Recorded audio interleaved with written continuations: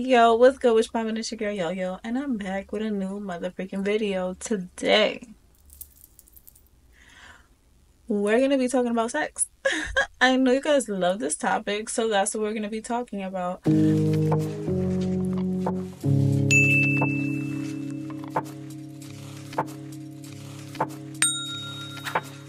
Before we start though, I do want to make it clear that I am not in any way, shape, or form a sex counselor or therapist, or like I haven't studied this. This is all pure experience. I guess you could say 24 years worth. Well, not 24 years because I wasn't, doing that when I was a little kid. But you know what I'm trying to say? Like, I'm a 24-year-old girl and I'm talking to you as if I'm your oldest sister. This is what I went through, and hopefully this will help you. Like, if you in a little battle in your head right now, hopefully this will help you. So, first of all, how did I lose my V card?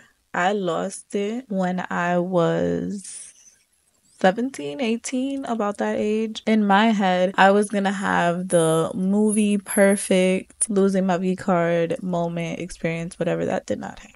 It simply just did not happen that way. It was very much so in someone's mom's or aunt's crib on a couch. Yeah, on a couch. And I feel like it went well. It went better than, for it to be on it. Like, I wanted the whole dream. Like, he takes me to a hotel and there's rose petals everywhere and candles everywhere and it's just romantic, or maybe like a bathtub or something. That's not how it was for me. For me, it was literally in his mom's or his aunt's crib on a couch. But what I would say, it was with somebody who I trusted and someone who showed a lot of respect when it did happen. So it was with someone that we had talked before, and I wasn't ready to commit to this person. I didn't see that person in that way. And then for some reason, we just kept re-attracting to each other. So at some point, we kind of were just like, we tried for like a third time. And then all of a sudden, there was like chemistry that there wasn't before. And we were able to put all the other stuff aside. And the actual experience was very pleasant. Like, he was very respectful. He was very much like making sure I was good. He was very gentle, all of that stuff. So would I change my first time? Maybe not really, just because the person was respectful. He knew that it was my first time, made sure to watch out the whole time if it was okay. Now, I'm not really going to get into every little detail of everything that happened, but me going back to how my relationships are going now, it seems like I wish that I would have waited before having sex, because once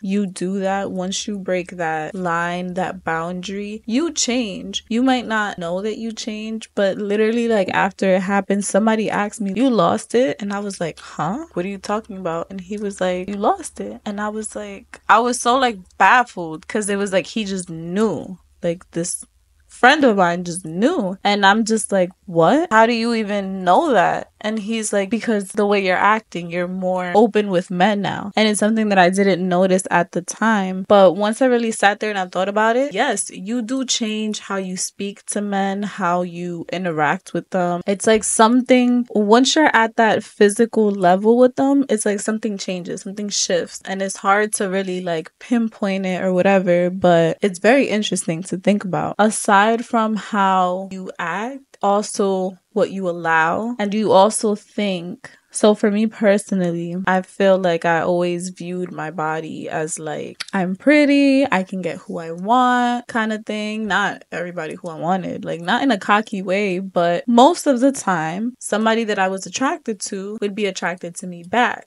There was a couple people that, I was like, damn, like they look good, but I didn't try and they didn't try and I wish they did. My point is just, I was attracted to somebody, they liked me back, and then we would try to proceed. And I feel like a misconception or female's mind, especially when you're younger, like especially in that high school stage, that high school age, is kind of like you have to have sex to move forward in a relationship, or you have to do this in exchange for that. Or if I'm being honest, I feel like it was more of a value thing, a worth thing. I'm valuable if I have this guy because I put a lot in. So this guy has this amount of value because he's famous, or because he has money, or because he's good looking. So all the value, I placed it onto these men. That devalues me because the moment that they get what they want, the moment that they get the cookie, that's it. I wouldn't say it's rare to be loved by a man. I'm not saying that either. But most of the time, and I even read a book about, I've read multiple books about this.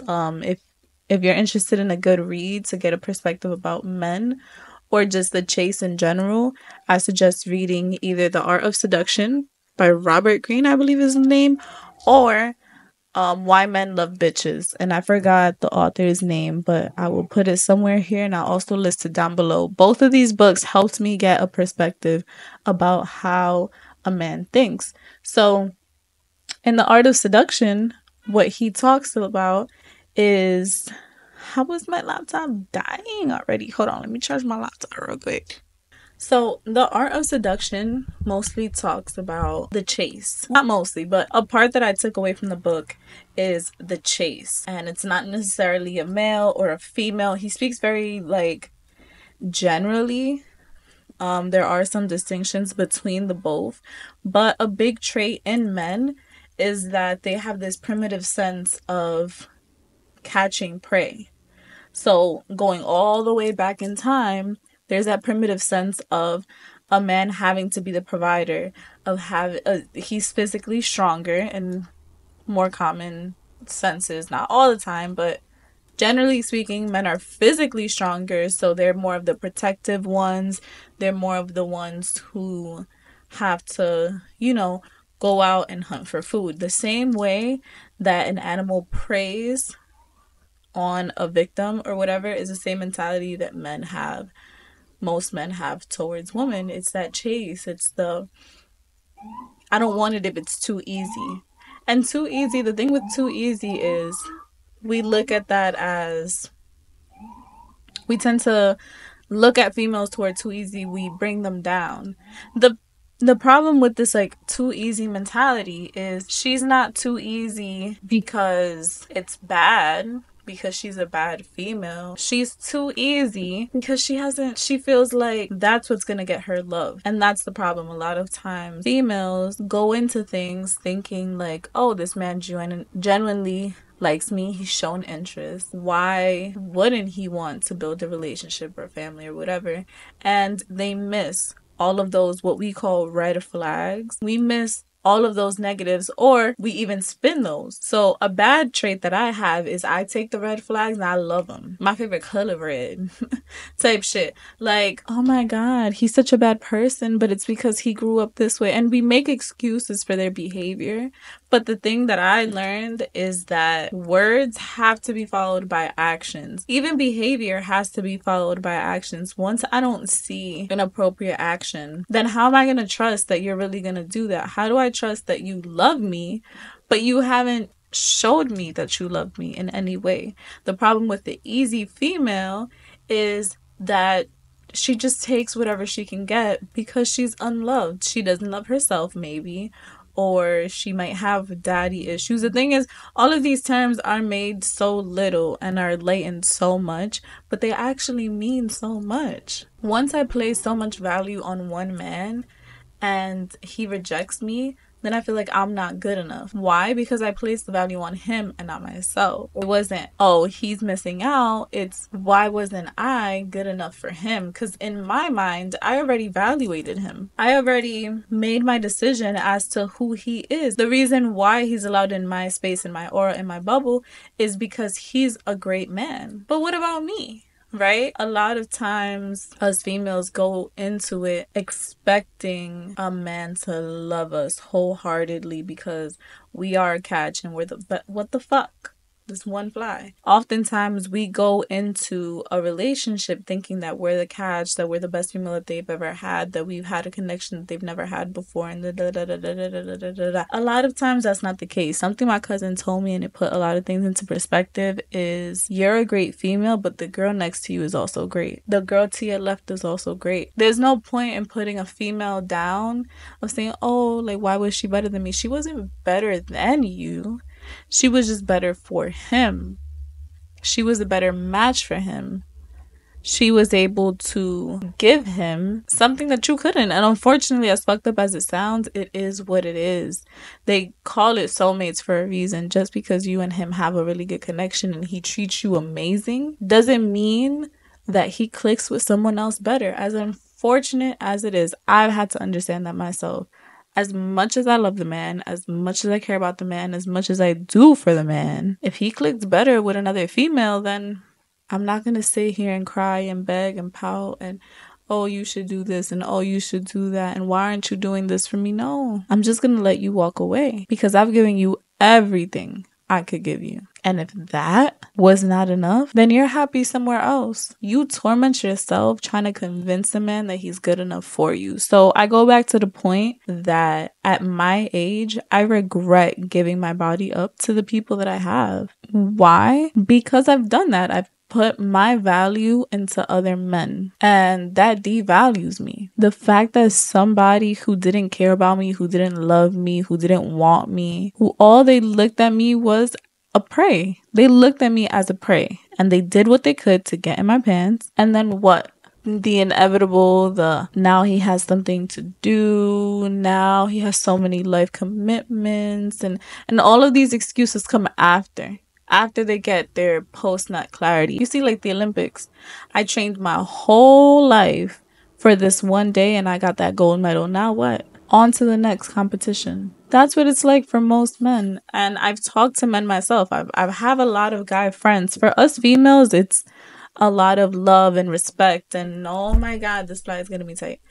It's a lot of emotions going on when a female has sex. But when a guy, like on that other end, a guy doesn't look at it in the same way. A guy looks at it as this is very passionate. It feels very good. It feels great, but not in an emotional sense, not in an attachment way. Men are more able to have careless sex because they don't attach emotionally. Us females, like our heart is in our punani. I don't know why, but it's down there. It literally, our heart is down there. And I don't know where their heart is, but it's not on their dick. It's not down there. What I'm trying to say from this is be careful who you let around you, because at the end of the day, that guy's gonna be in you if that's what you decided. And there is something, I don't know if you've heard of it, called soul ties, and I've experienced this on one or two occasions. The meaning of a soul tie is not scientific, like there's no scientific evidence about it, but it refers to a relationship that encompasses a deep, meaningful attachment between two people. This can include romantic, friendly, or even familiar. However, the thing about it is now this is very much on the spiritual realm, like not a lot of people believe in this stuff, but when you bring your energy around someone else's energy, sometimes it's called an energy transfer. So when an energy transfer is, and I'll give you an example. I was at my job and my boss, actually, she was very upset. Well, supervisor, she was very upset. And I saw her in the break room and I'm like, hey, like, what's wrong? And she tells me like a lot of stuff going on with her family and a lot of pressure, this, that, and third. And I'm like, oh, I'm so sorry. It's going to get better. And I give her a really big hug. Mind you, before she told me this story, I was having a great day at work. I was laughing, smiling, jumping up and down, like joking around with everybody. After I gave her that hug, right, I got my bags. I didn't think nothing of it, but I got my bags and everything, chill, whatever. I was walking out of my job and I see her. And now she's like smiling and laughing with another coworker. And I get back home and we were having like a family party, like a Thanksgiving family party. And I was in such a bad mood now. I was sad. I was upset. I was hurt. Everything people were saying. I was just down. I was so down. What was that? That was called an energy transfer. The moment that we hugged, my energy was transferred onto her. Because I felt so bad that I wanted her to feel better. It's really hard to explain like spiritual stuff because I'm not so deep into the spirituality stuff. I just believe it, but I don't understand it to a point where I can explain it really, really well. But I feel like that's what that was. Now, when you have sex with someone, literally uses this and he is this and it's in there. And now your souls, when you kiss passionately, all of that stuff happens. Think of it this way. Have you ever smelled someone before they walked in? Like someone that you loved. Have you ever smelled them before they came in? Have you ever thought about them and then they called or they texted you? Have you had really intense dreams about someone or about other people in the mix, stuff like that? Have you ever had, this is a good one, have you ever had a really bad feeling out of nowhere that something is wrong, something is off, and then you find out the next day or later that day or whatever the case may be that either they got in trouble that night, they got into some type of accident, or they were cheating on you with somebody else, like something really big happens with them? That's a soul tie. When you can literally sense how they're feeling without you seeing them, without you being near them, you can feel that they're upset that day, or you feel upset and you're like, why am I upset? And then you talk to them and then they tell you like so and so and so and so and so and so is happening. I'm like, what the fuck? I'm feeling what you're experiencing. That's a soul tie, and that is why I regret giving my body up to people who didn't deserve it, people who I was not in a faithful people that I wasn't in a relationship with, people that I knew just wanted me for my body, people that I didn't see a future with. Dating without having that end goal. What is your end goal? Why do I want to date? What is the purpose of this? Why am I wasting my time with this person? Like at some point in my life, I felt like I was just playing a guessing game. And I was just being used for it. Because I was just so desperate to be loved by someone, so desperate to be kissed, to be touched, to be hugged, that it was okay to give them everything. That is not okay. And I know it's hard because everybody has a libido. I don't know if I'm saying that right, but everyone has needs. Everyone has frustrations and feelings and stuff that you wanna let out. You know what I'm saying? You want somebody to just grab you and just, you know what I'm saying? Everyone has those urges, those feelings, those needs, especially around a specific time of the month. You know what I'm saying? Like, I definitely get it. Sometimes you just wanted to be, just grabbed up and just hugged by some big arms. What you end up feeling once they got their trophy, once they got their medal, you're the one that's left feeling empty and broken and sad. And why wasn't I good enough? Because now you see the next bitch, and now you're like, what does she have that I didn't have? Or why didn't he want to stick around? Why wasn't it me? What could I have done better? Should I wear my hair a different way? No, it ain't about that. Unfortunately, everyone has preferences. Everyone has tastes. The difference between a man and woman, one of the differences between men and women is that a woman can take a whole bunch of red flags and turn them all into green or turn them all yellow.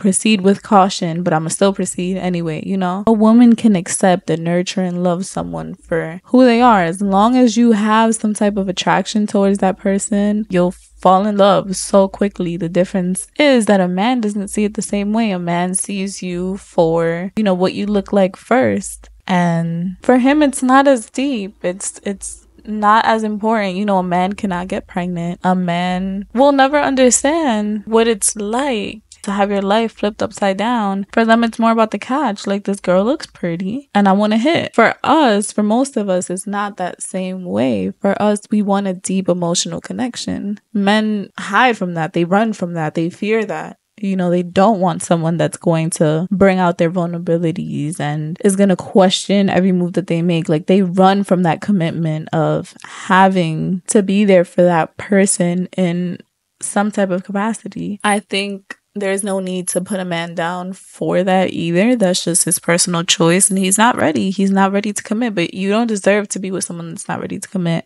and someone that's not ready to love you the way that you deserve. You deserve to be with someone that can wait for you, and you'll know when the right moment is.